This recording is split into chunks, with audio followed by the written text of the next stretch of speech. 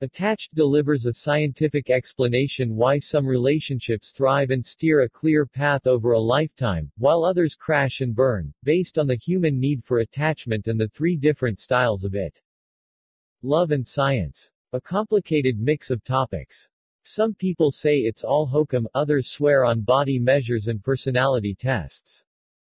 No matter which side of the spectrum you err on, you can't help but agree that what Dr. Amir, Levine and Rachel Heller outline in Attached seems very reasonable and makes a lot of sense.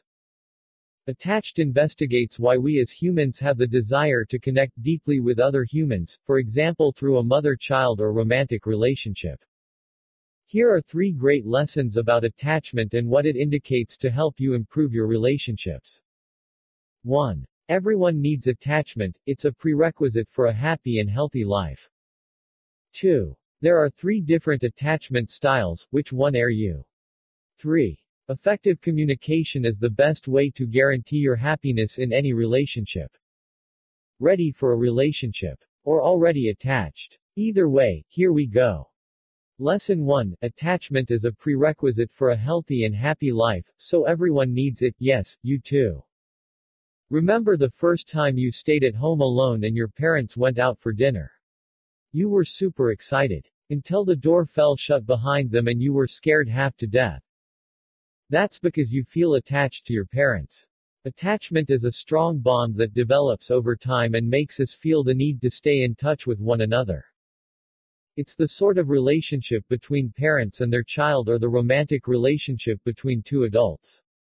The desire to be attached to someone is a genetic disposition we all carry in us, and it comes with many benefits.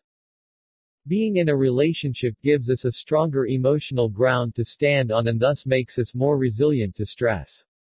For example, when women hold their partner's hand in a stressful situation, they're more calm and relaxed, because they know someone goes through their trouble alongside them. Similarly, being in a bad relationship can make you physically ill, for example because your blood pressure shoots through the roof every time your annoying partner enters the room. But how do you know who to get attached to? Isn't dating the most complicated thing in the world? Yes. Yes it is. But this will make it easier. Lesson 2. Which one are you? The 3 different attachment styles explained. Rachel Heller and Amir Levine have identified 3 different types of attachment styles, some of which go together better than others. They are anxious, avoidant, secure.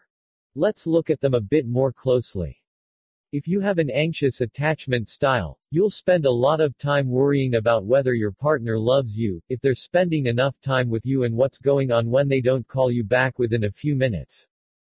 You feel a constant need to be with your partner, need them to be accessible all the time and take what they do and say very personally. An avoidant attachment style, on the other hand, means you value your independency more than the relationship. You struggle with sharing feelings and recognizing them in others and tend to quickly assign blame to others, including your partner, when things go wrong. You keep holding out for the right one, and that makes it easy for you to find little ways in which your partner irritates you. Lastly, there's the secure attachment style.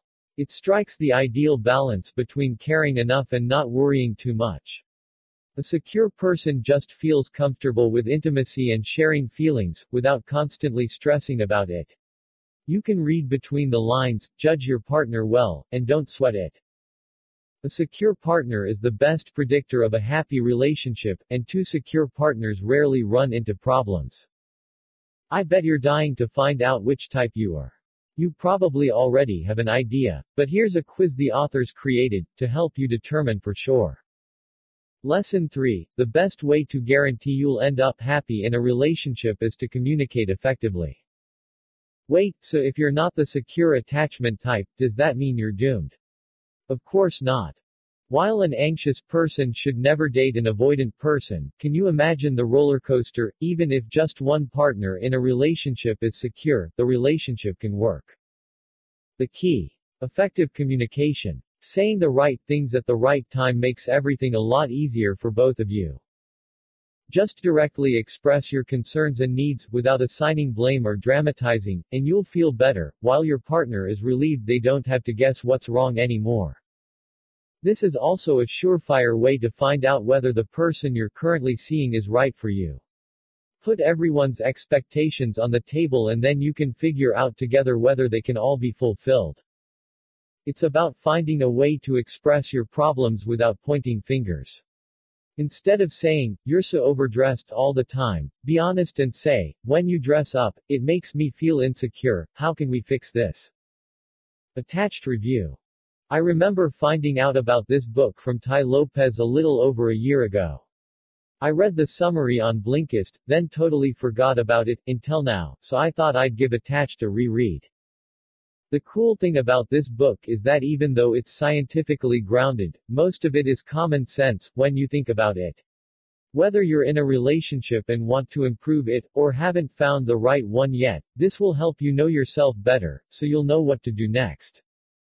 Take the quiz to find out your own attachment style, and your partner's, and if you like the ideas from the summary, go for the book's slightly smiling face.